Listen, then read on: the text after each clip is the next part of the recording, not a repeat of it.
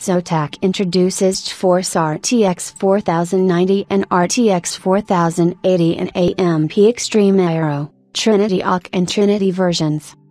Zotac, like many other vendors that produce their own versions of NVIDIA graphics accelerators, presented the RTX 4090, as well as the RTX 4080 16GB and 12GB in three versions: AMP Extreme AIRO, Trinity OC and Trinity. All of them are distinguished by impressive three-fan cooling systems and a futuristic design, and it is also reported that both the overclocked versions and variants with reference frequencies will go on sale.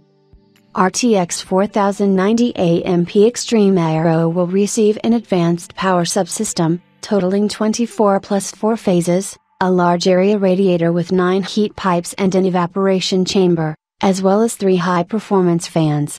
A special feature of the Extreme AIRO series of cards is that one of the 3 turntables rotates in the opposite direction, which, according to the company, accelerates the heat sink.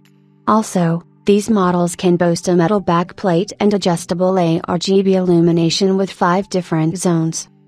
Among other things, the company announced that the older RTX 4000 GPUs in the Trinity version will be sold at the recommended price set for the reference models, for $1,599, $1,199 and $899.